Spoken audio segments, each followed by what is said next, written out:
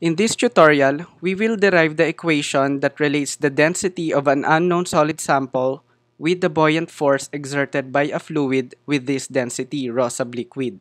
Consider an unknown solid sample represented by this cube.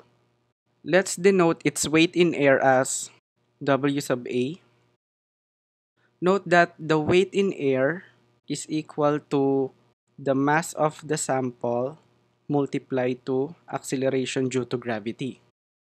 Now, when we submerge the sample in a liquid, in this case water, according to Archimedes Principle, the sample experiences an upward force called buoyant force. In this video, we denote the buoyant force with F sub B. This time, the object will have a new weight called weight in water denoted by W sub W. Apparently, weight in water is equal to the object's weight in air minus the influence of the upward buoyant force. So rearranging this in terms of buoyant force, we have F sub B equals W sub W minus W sub A. Let's call this equation 1. Based on Archimedes' principle, the force F sub B or the buoyant force is equal to the weight of the displaced fluid or liquid. In equation, F sub B is equal to the mass of the displaced fluid or liquid, M sub L, times the acceleration due to gravity, G. Now recall that the definition of density rho is equal to mass divided by volume. Let's rearrange this equation in terms of M equals rho times volume. Therefore, I can rewrite M sub L here in terms of rho times volume.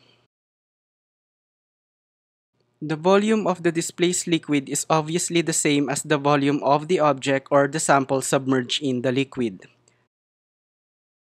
This means that V sub L is equal to V sub S or the volume of the sample.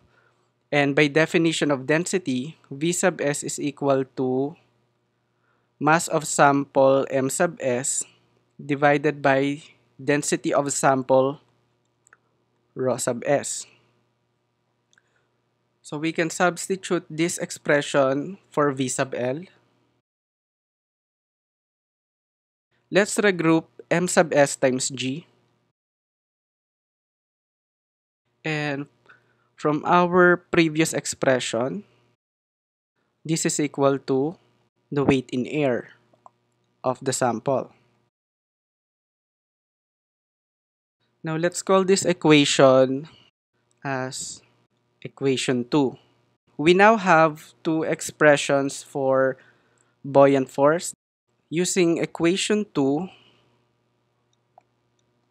to equation 1, we obtain this equation, and then rearranging this equation in terms of rho sub S, the density of the sample on the left side of the equation, we obtain our target equation. Please subscribe to my YouTube channel. Thank you for watching.